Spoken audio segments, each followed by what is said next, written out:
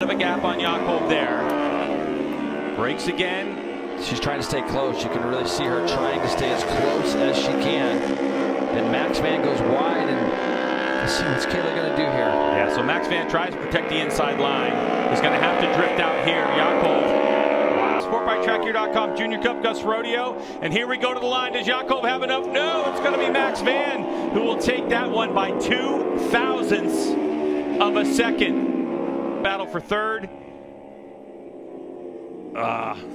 Great run by Max Van and a hard break for Yaakov. Boy, we're going to have to see that. I mean, you would think. Wait a second. Wait a second. That wow. That might be Yaakov. They're going to probably have a look at that one.